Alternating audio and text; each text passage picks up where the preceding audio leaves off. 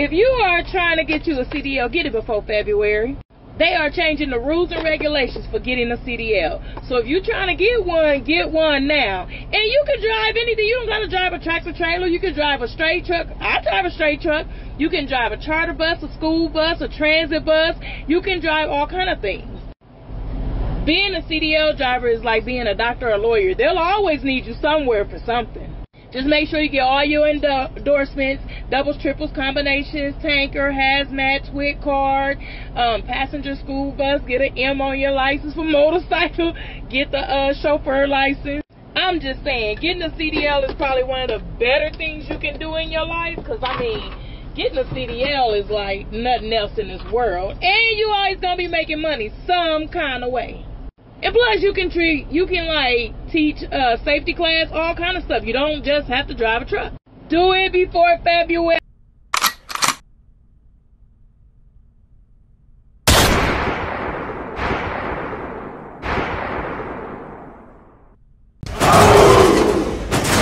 What's good, everybody, and welcome back to the Lockoutmen podcast show. Thank you very much for joining me this evening. I'd like to thank everybody for supporting the channel, subbing to the channel, and all that other good stuff that we provide over here on the Lockoutmen channel. Well, as of now, you guys already know, if you don't know, and if you've been up under a rock all this time, you know that the FMCSA new rules for getting your C.D.Ls goes into the effect next month, February 7th. Now, I know a lot of you guys been coming on Facebook, coming on TikTok, coming on all these social media, running to the people asking the question, hey, what's going to change? What's that's going to do for me? What if I already got my C.D.Ls? What?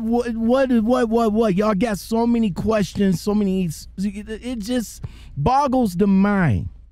And then we have a whole bunch of us drivers out here just giving information prior from what they probably know. Not to say that nobody don't know, but, if you want to know, y'all come over here to the Lockoutmen podcast show, because what I do, I go in deep into the tank. If you guys don't know what that is, that's a poker term, all right? I go deep in the tank for you guys. And as this young lady says, she gave her, opinion. If you are trying to get you a C.D.L, get it before February. They are changing the rules and regulations for getting a C.D.L. So if you're trying to get one now. And you can drive anything. You don't got to drive a tractor trailer. You can drive a straight truck. I drive a straight truck. You can drive a charter bus, a school bus, a transit bus. You can drive all kind of things. Well, without further ado, let's just jump into this episode right here. So what I did, it was a lot of comments on her page that kind of had me scratching my head, and I thought I'd just do a reply to the comments over here. But before I get into that, we're going to see what the new FMCSA ELDT mandate and what it's all about. What is the ELDT mandate? Well, it is a set of new minimum requirements for entry-level driver training set by the Federal Motor Carrier Safety Administration, the FMCSA. These requirements will be set at the federal law level, and all C.D.L training providers must abide by them, meaning that you can't go to your mom and pop training school and get your C.D.Ls no more. Just saying. With these higher standards, all entry-level drivers will be fully trained to the federal standards before taking to the road. More fully trained drivers means fewer accidents caused by new truck drivers and higher safety standards on the road, which means that these fly-by-night, training on the fly, truck driving schools, truck driving people, truck driving coordinators can't hook you up no more. You literally have to go to a truck driving school that is fully accredited and is a part of the FMCSA's new rule. What does this mean, right? What does this mean? All C.D.L training providers will have to apply and be approved by the FMCSA in order to provide training after February 7th, 2022. The FMCSA will list approved training centers on their training provided registry. You should complete C.D.L training at a school on this list. So first thing first, if you're interested in getting your C.D.Ls, you have to jump on the training provider registry to see which accredited school that you can go to get your training. Students will need to complete format training consisting of classroom training and behind the wheel training on the range and on the road.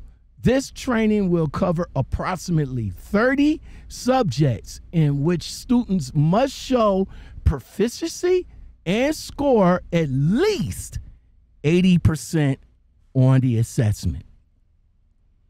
Before a student can take their C.D.L exam, their training provider must certify them as a proficient in C.D.L skills curriculum and have the documentation of how many behind the wheel curriculum hours they completed. Who will it affect? Well, the ELDT mandate will affect those getting their C.D.Ls, upgrading from their Class B to their Class A C.D.L, adding hazmat, adding passenger, adding school bus endorsements for the first time. So for those of us that has our C.D.Ls already, when we came out of school, we kind of forego the endorsements, hazmat, passenger, and so forth and so on. Now, for us that has foregoed it, we have to oblige by the new mandate as well. If you already hold a C.D.L or have an endorsement before February 7th, these requirements does not apply to you. All right. So if you already have your endorsements, cool. This don't apply. But if you don't have your endorsements and you're planning on getting them, then yeah, you have to oblige by the new mandate. All right. When will this take effect? And this is the $1 million question. All these new requirements will take effect February 7th, 2020. Man, what I'm doing here, trying to edit this and figure out, I'm saying February 7th, 2020. It's February 7th, 2022, damn it. Midnight, February 7th, 2020. Again, February 7th, 2022. The regulations was delayed, but now the ELD mandate will take effect February 7th, 2020. All right, one last time, February 7th, 2022. It's important to complete your C.D.L training at a facility that has high standards in order to keep the roads safe. The ELD mandate will ensure that this is true for all approved training centers. Let's sit down for a quick Q&A, shall we? All right. So, question. I hold a C.D.L that is issued before February 7, 2020. What if I apply for an upgrade to a higher class C.D.L on or after February 7, 2020? Well, you must complete the required entry-level driver training for a class of C.D.L to which you are upgrading to before you will be permitted to take the C.D.L skills test. All right, my CLP was issued before February 7, 2020. Okay, you are not required to complete the entry-level driving training as long as you obtain your C.D.L. before the C.L.P. or the renewed C.L.P. expires. All right. I hold a C.D.L. that was issued before February 7th. What if I apply for S.P. or H endorsement for the first time on or after February 7th? Well, dear driver, you must complete the required entry-level driver training for endorsements for which you are applying for. You will be permitted to take the S or the P skills test or the H knowledge test, which means now for the passenger and for the school bus, you literally have to go back to school for. But for your hazmat, where you used to just go in and take the hazmat test, you won't be able to do that no more. You actually have to go back to school to take the hazmat requirement test at a school, and then you can have that added on to your license. All right? What if I obtain my C.L.P. after February 7th, 2022? Well, there, driver, you must complete the required entry-level driver training before you will be permitted to take the C.D.L. skills test, or the school bus, or the passenger, or the hazmat knowledge test. All right. I was issued a C.D.L. before February 7th, 2022, right? You, driver, are not required to complete the entry-level driver training to obtain a C.D.L. Even if previously issued C.D.L. has since lapsed. So let's say, for example, you already had your C.D.L. and you just want to re-up your C.D.L. or get your new C.D.L. You, driver, is not required to take the new mandated test. You so lucky. I was issued a S, P, or H, meaning school bus, passenger, or hazmat endorsements before February 7th, 2022.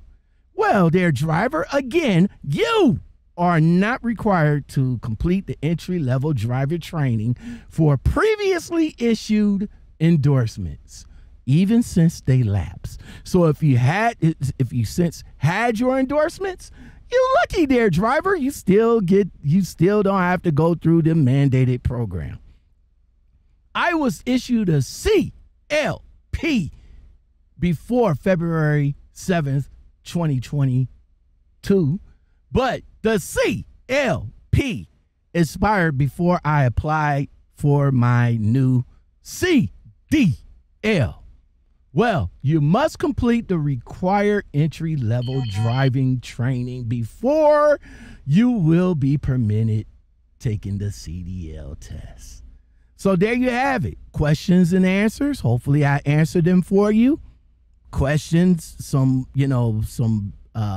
frequently asked questions. So there you have it. Hopefully you could take this. It will work out for you and answer the questions that you have. Before we get on up out of here, I want to jump back on to this young lady's TikTok and go through some of the comments that was made. CNR says they changing the rules because many brothers and sisters making that money, everybody showing what they got and telling how much money they're making.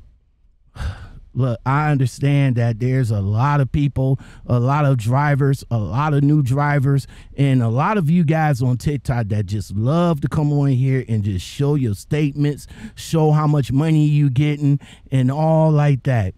I just think y'all just say and do way too much on the internet. Just move in silence. You know what I'm saying? Just build your wealth quietly. People all over the world don't need to know what you're doing or what you're making. Man, All you got to do is just keep that quiet. Miss V says, every time we enhance in any area, there's always change. The rules just to slow us down and keep us out. You know, I don't think the rules was changed because of us. I don't think the rules has anything to do with us. And I guess what she mean by us, I guess she mean by people of color. I don't think the rules was made because, you know, they're trying to slow people of color down from getting their C.D.Ls. This is more so than a safety standard than anything. The change is a certified instructor from the DMV, not someone that drives for a company school. There will be better drivers and less accidents alike. I agree. Especially with the new drivers that's coming into play as young as 18. Hopefully they will get better trained and, you know, better prepared for coming out on these roads, because these roads ain't no joke, man. You know, these new drivers, these new 18-year-olds, especially in these times, with all the distractions out there, I don't think they're gonna be mentally able to handle all of this, you know. But again, with the proper training and maybe hopefully they can get into this and do the damn thing and do what they need to do to properly handle this 18-wheel truck. Now, here's a question that I'm not even sure, because I wasn't even able to find any additional information, but I'm just going to say my opinion, and just for you to do your, studies on it. Is there any fee or any additional fee for your endorsements? Well, I knew that going to get, at the time when I got my tankers, I knew I had to pay a little bit extra for it, but I'm assuming you're gonna have to pay extra for your S and your P now. I'm not sure if it's gonna be much or less. And yeah, you always have to pay for your endorsements, because you have to get your fingerprints and additional paperwork, which I think costs about $100. All right, that's gonna do it. I hope the information that I provided for you guys today bring you some type of value, and if it does, make sure you hit that like button. It does work, it helps, and it does the body good. Make sure you share this information to all potential drivers that's thinking about coming into the industry, because they're going to need to know this. It's not just going to be able to pick up a phone and say, can I come to your truck driving school and get my license anymore? There's none of that no more. You have to go to the FMCSA website. You got to see what type of schools that's available in your area. They must be accredited in order to train you. And also, before I get out of here, know that it's going to cost a little bit more, okay?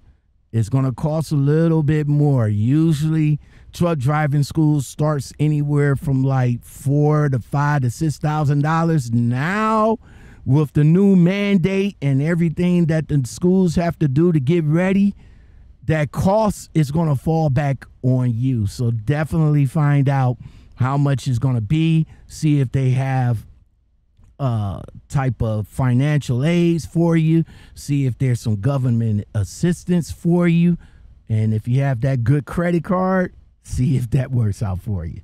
Until next time, everybody, y'all take it easy, and this is Lockoutmen, and I'm out. If you are trying to get you a C.D.L, get it before February. They are changing the rules and regulations for getting a C.D.L. So if you're trying to get one now. And you can drive anything. You don't got to drive a tractor trailer. You can drive a straight truck. I drive a straight truck. You can drive a charter bus, a school bus, a transit bus. You can drive all kind of things.